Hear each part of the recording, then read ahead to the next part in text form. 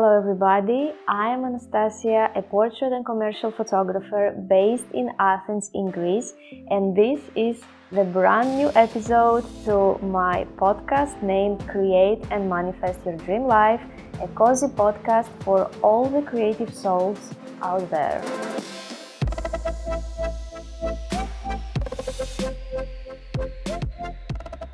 As it's my first episode, I want to include a small intro about what it's going to be and how I view it. So I hope you have the patience and gather your warm beverage and let's begin. How everything started. I believe that there is a lot of content out there that is around the philosophy of fake it until you make it. It worked, I guess, back then when you could just say about yourself whatever you want and people were going to believe it.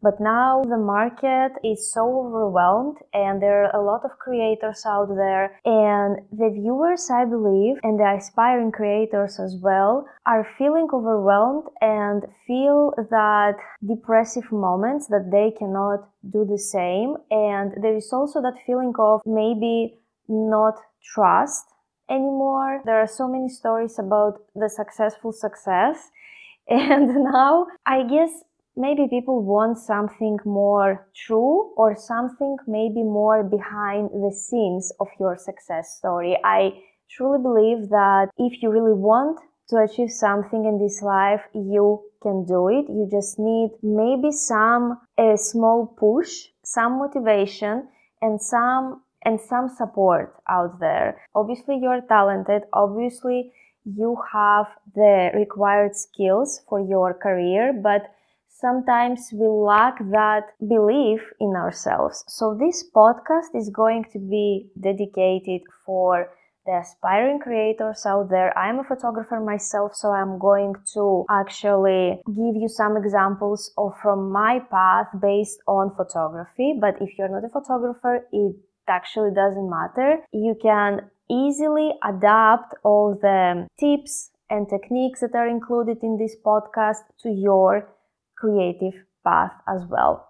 It's going to be initially solo episodes with me, and later on I really hope I will have some guests here, and I'm planning to share with you some behind the scenes stories of me, some success, but some also struggles that I have, and also to share with you some tips and techniques of how to keep that energy level, of how to stay motivated no matter what, and to explain to you that even you lose that motivation at some moment in your life, it's okay, and you can always gain it back by doing some inner work, obviously, by doing some activities that you love besides your profession, some hobbies that you like. And we're going to discuss some maybe esoteric techniques like meditation, like breathing exercises, like neurographic art as well.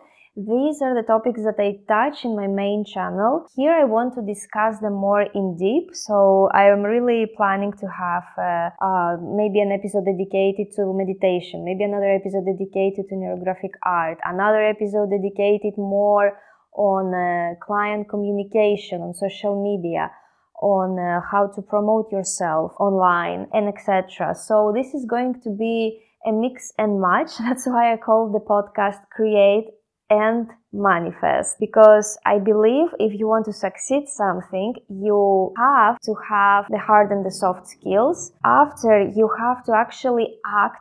You have to actually do something in order to succeed whatever you wish. That's why I called it Create. And the manifest part is going to be actually around how much you believe in yourself. It doesn't matter if you have the support of your family, of your friends. It would be better if you had it, but if initially they try but cannot 100% believe in what you want to start doing or in what you are doing already, you have to have that inner strength, that inner peace with yourself that will actually keep you going. So the manifest part, the manifest section is going to be about some activities, about some techniques that I am doing, and I will recommend them to you if you want to adopt them in your everyday life. Goal setting as well, about how to visualize what you want and how you will end up actually attracting it. So I do believe that we obviously need also to believe in ourselves and in what we are doing. That's why I created this combination. I hope you noticed already how cozy this podcast is, how simple it is. I will allow myself to have some breaks to breathe. I will try to not be harsh on myself when I'm going to edit the podcast, because I really want to express my thoughts as they are right now. Of course, I have my laptop here and I have scripted out what I'm going to say, some bullet points. If I want to talk about something here, if I want to expand it, I want to let myself do that. So the title of the first episode is, I wanted to do it kind of catchy and maybe clickbait, so you will notice my podcast obviously, but it doesn't mean that it's not true. How I almost quit my photography career because of social media. It happened to me recently when I felt that probably photography is not for me. So a little background story here so you can understand.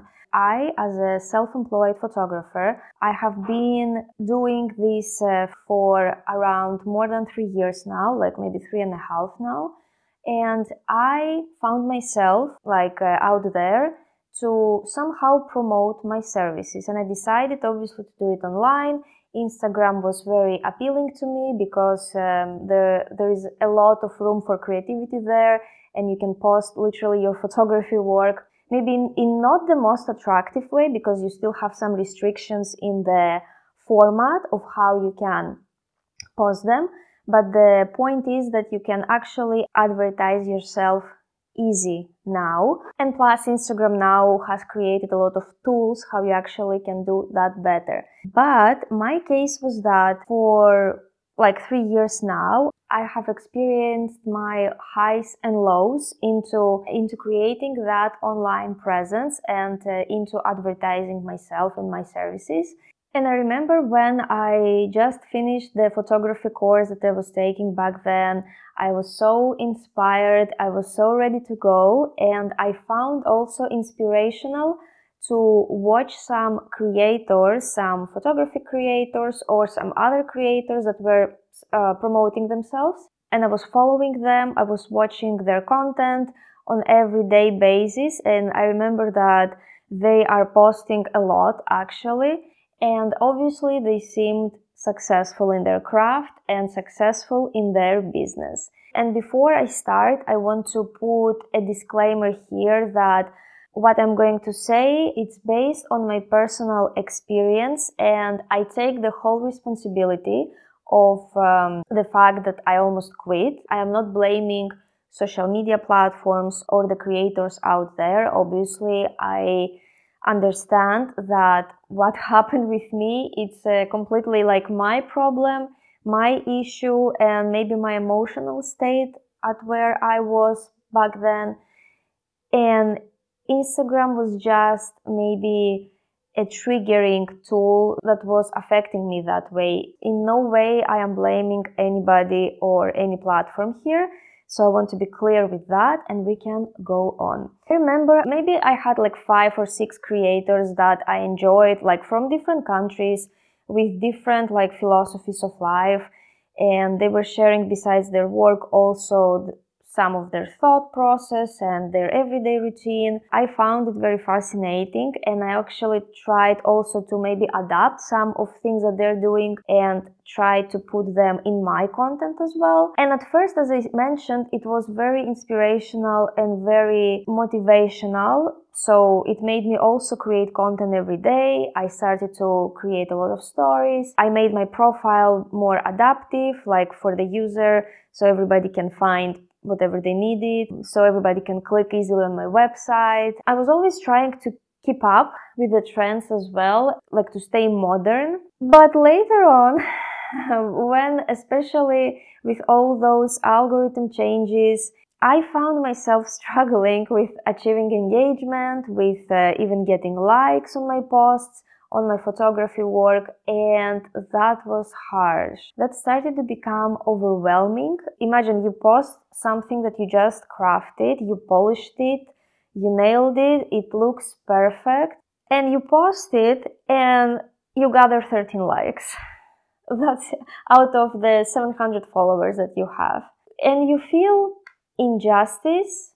You feel that, oh my God, is my work not good? And you find yourself just being overwhelmed. And you see that the creators that you follow, the bloggers that you follow, they have so many likes, they have comments, they have so much engagement, and you cannot understand why you do not have the same.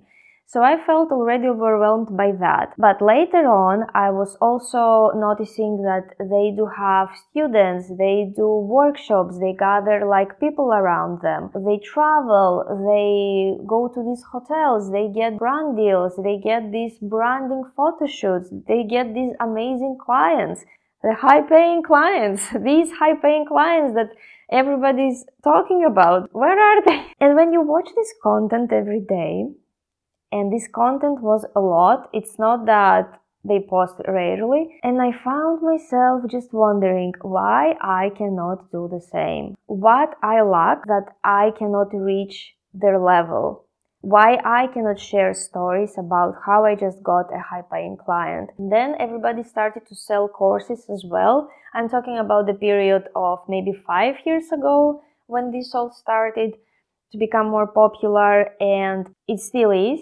And I thought, oh, maybe I need to create a course, maybe I need to create another digital product, maybe I need to put something new into my services rather than just having the photography services. And maybe I need to create different sources of income. That's obviously something wise. That's something that you also need to do. There is a point here. But when you see that success and you see that you cannot keep up with it, it takes you more time to even create another digital product or even to think about a new trending reel. And you see that they achieved this and that, and you just created a reel within 3 hours and you finally posted it and it got like 20 views, then you just won't really give up. So I felt that way, and I almost thought that, okay, maybe photography, it's not for me.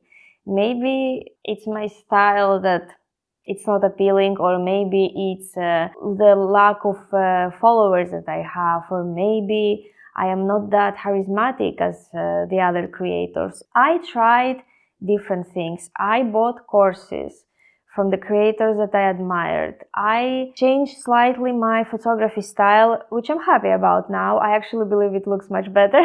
I tried to change my perspective into the content that I want to put out there, and it seemed that nothing works. I had a big downhill, having no clients, not knowing when I'm going to receive the next paycheck. That was rough. Well, hopefully everything is okay. I kept up, and new clients came a little later, but they came. I felt like rejuvenated, but there were some months throughout the year that I felt that maybe I need to give up. Maybe I need to just find a regular job and to just have a salary every month and to see from then what I'm going to do next. Like I was thinking maybe I need to choose security rather than pursuing my dream. Maybe pursuing that bubble dream, maybe it doesn't exist. Then I thought that maybe these creators are faking it, because there is that philosophy, fake it until you make it, and I thought maybe they are faking it, maybe they exaggerate about their results just because they want to sell. I had other interests besides photography, like I had as a hobby tarot reading, and I was investigating this area. I liked astrology and I was reading about it as well. And I even thought maybe that I can become a tarot reader. I already practiced a little bit, and I can now give some simple tarot readings. And I even created a page where I could promote my services. Like I was almost giving up photography and was ready to go in another area.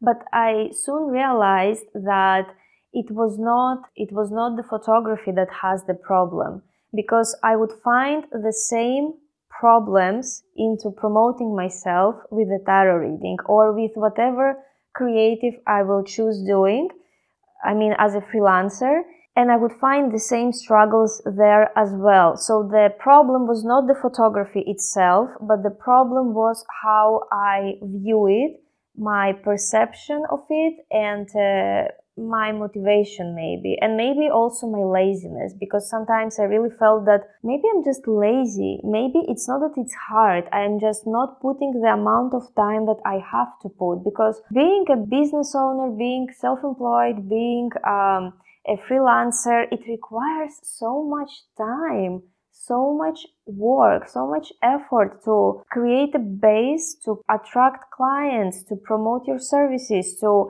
sign up to every freelance platform out there so you can get your name out there, to send maybe even cold emails sometimes, to create a YouTube channel where you can also create content there and somehow promote yourself. It all requires so much work, especially when you're a solopreneur. You don't have like a team working for you in the beginning. I realized that a business owner has to work more than a regular worker. A regular worker, an employee works like 40 hours a week and they have their weekends off. But a business owner has to work every day. And the reason why they can work every day and maybe not feel emotionally tired is because they love what they're doing. They actually want to succeed. If you are an employee and if you work for somebody else, yes, even if you love your job and you are genuinely interested in doing it correctly and right every day, but in the end of the day, you just know at 5 o'clock or at 6 o'clock, I'm done, I will go home and chill. And I will not think about work until the next morning. But when you are a business owner, you cannot stop thinking about your work every single moment. I have hard time to watch Netflix and to relax. I have hard time to just be bored. I feel that I am never bored anymore because I constantly think about, oh, maybe I can create this real idea. Oh, maybe I need to write a post about that. Oh, here is a cool idea about my next YouTube video. It's all in my head all the time, and this can be exhausting, but I'm not complaining here. I want to say that I'm actually happy that it consumes all my time. I want to just appreciate that. So coming back to my triggering moments on Instagram when I was looking at those creators and I felt that it's overwhelming. As soon as I was logging into Instagram and I was seeing the successful success, I felt stressed. I felt not motivated anymore. I lost my passion. I thought that I am a loser and that I will never achieve what they achieved. So I noticed a shift in my ideology of that and how I felt about it. I think several months ago when I thought that, wait a minute, obviously they are all amazing and I'm glad for them deeply that they succeeded what they succeeded, but I noticed that whenever they were selling their services or their courses or their digital products, they all used the same selling techniques. And most of the selling techniques are based on emotion and are based on the lack of opportunity, that if you don't buy this right now, you will never be successful, or you will never change your life if you don't this and that right now. And there is always a time frame and you have 24 hours to decide if you want to change your life. And I cannot talk more about how stressful this is. I genuinely want to not use these techniques never in my content. Whatever I'm going to sell, I want obviously to sell online, but I don't want to use that. I prefer to have low sales rather than using this awful technique. I believe if you are creating something useful, something beautiful that can be used by other people and actually that other people can learn from you, it doesn't have to be done this way. You can sell your services in a more nice and genuine way. And I decided to just stop following them. Yeah, I enjoyed their content. Yeah, they were inspirational, but rather than me being stressed every time by them, I decided to just stop doing that to myself. Why even do that? When I log in into Instagram, I want to post my content and get out. I don't want to be stuck there for 2 more hours. So I decided to unfollow everybody who was triggering me in any way. And I recommend you to do that as well if you're, let's say you are not a creator, but you are just using Instagram or any other social media platform for your personal use. And if somebody triggers you, just stop following them, please. Even if it's a person you know, because I believe your mental health is more important than some misunderstanding that may happen between you two. And if it comes to a blogger that doesn't know you, then they will not be notified that you unfollowed them. And you can follow them back several months in the future if you want to.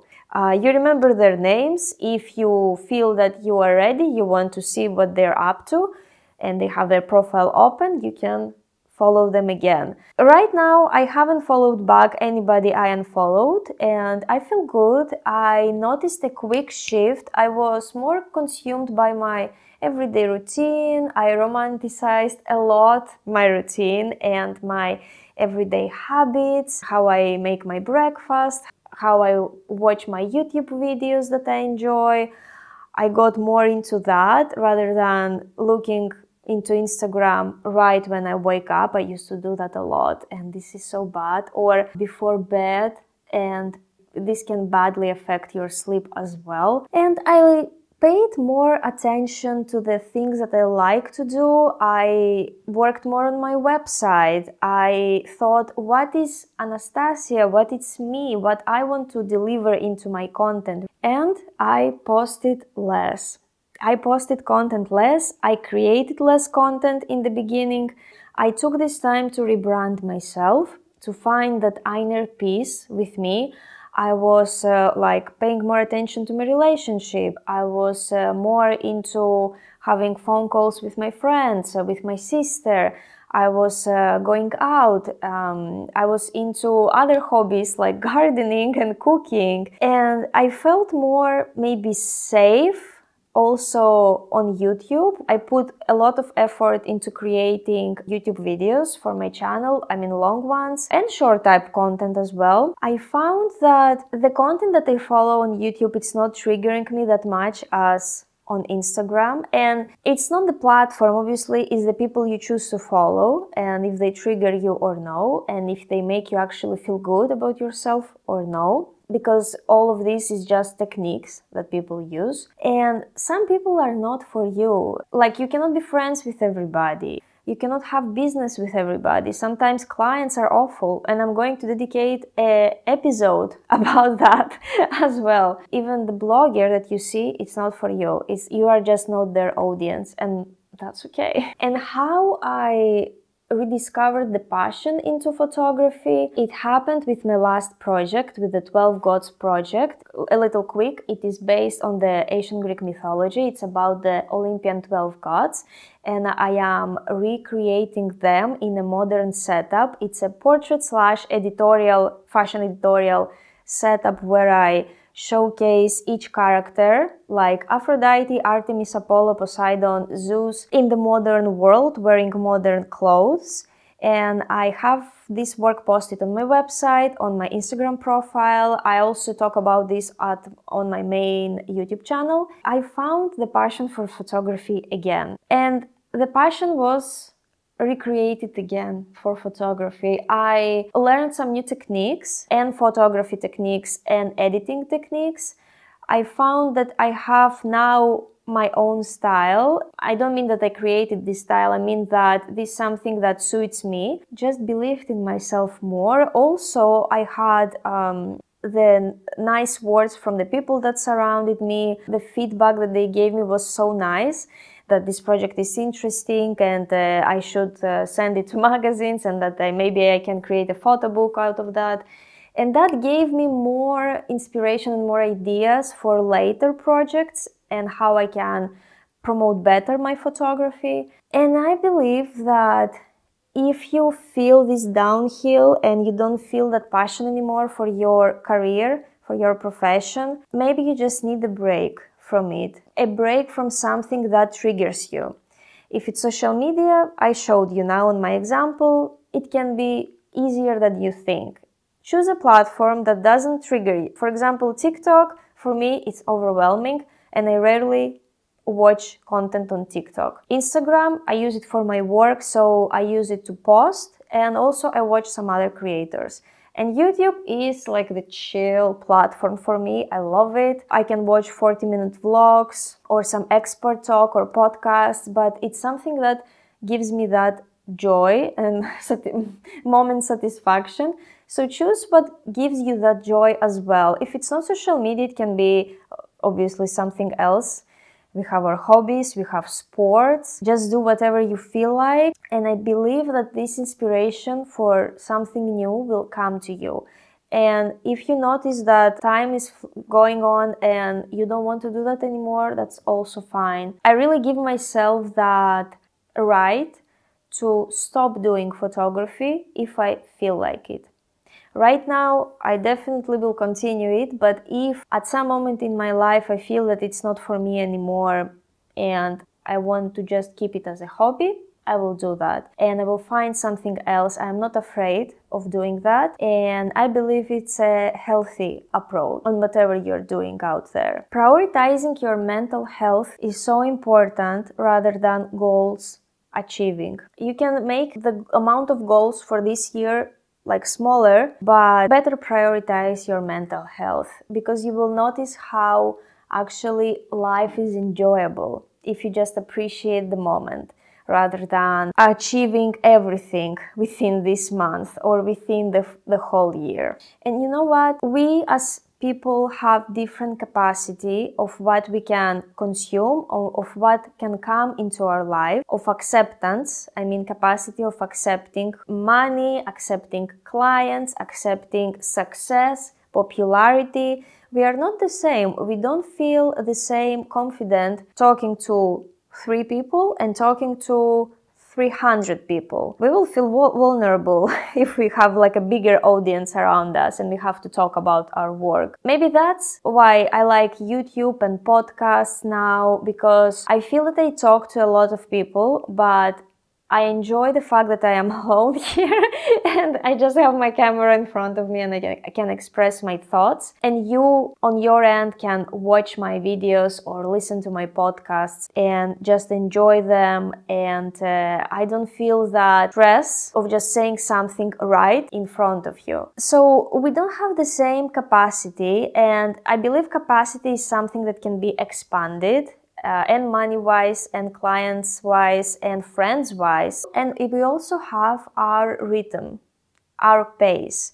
Some people can achieve a lot of things by 24, and some people can start a successful business in their 50s. It's really, I believe, maybe faith and maybe how is your life prospected from the moment you were born.